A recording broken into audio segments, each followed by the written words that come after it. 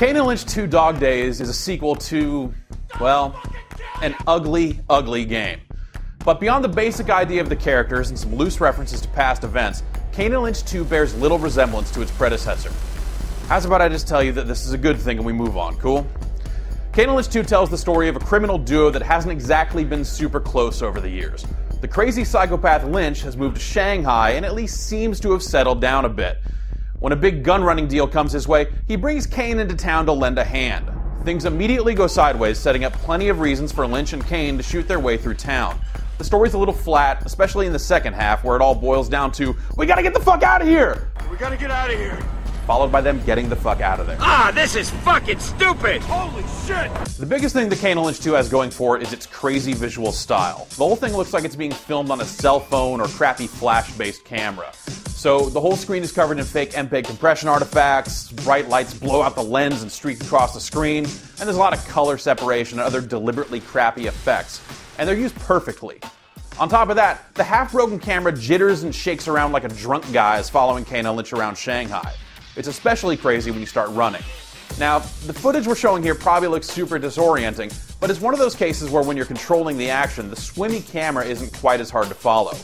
In any event, if you've got a weak stomach, you can turn on Steadicam mode to remove the loping, stumbling camera movement. But you can't turn off the artifacting and other effects, and that's definitely a good thing.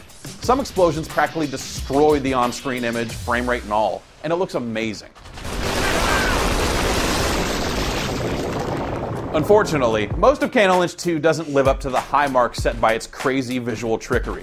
The action is that of a fairly standard cover-based third-person shooter, and the only weapons you can use beyond regular guns are fire extinguishers and other exploding tanks that you can pick up and toss out at your opponents. With no grenades or anything like that, it's difficult for the game's AI opposition to get to you, making the game feel a little shallow. It's also shockingly brief.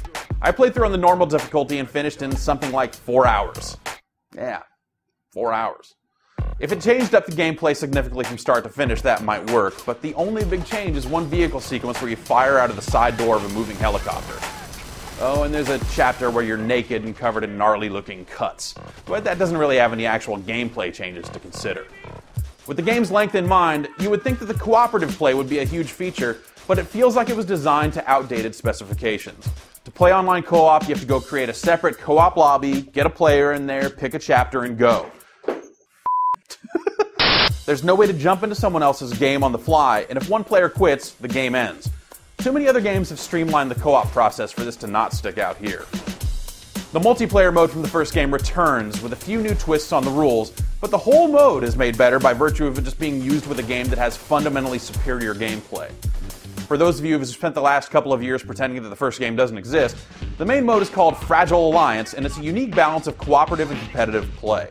It starts with a team of criminals going up against AI opposition to take down a big cowboy score and then reach a getaway vehicle within 4 minutes or so.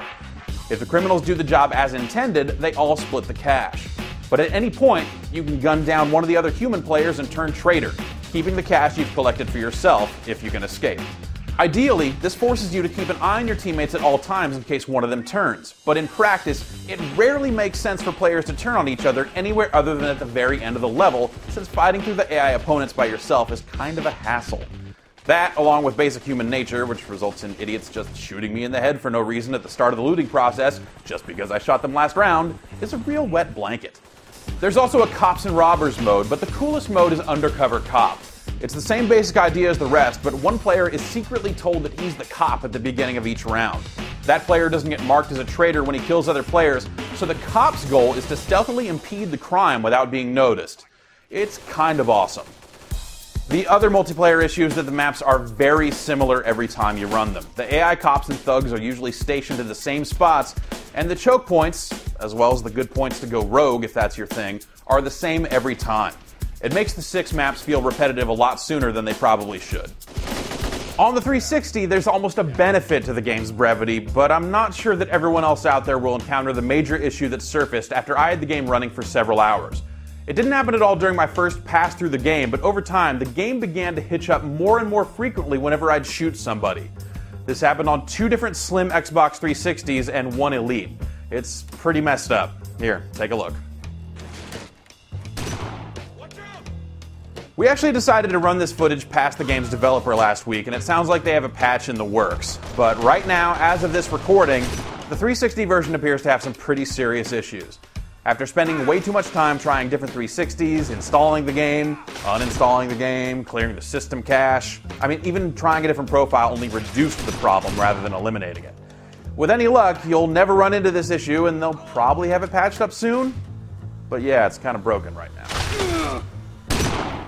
You know, I have to admit, I was kind of pulling for Kane and Lynch 2. The first game looked incredibly exciting right up until the moment where you had to actually hit start and play it.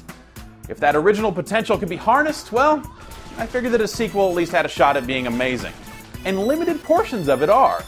The visual style is insane and unlike anything else on the market, and it's really worth seeing for yourself. But it's also a game you could play and complete in an afternoon, multiplayer included. That, to me, is the very definition of a rental.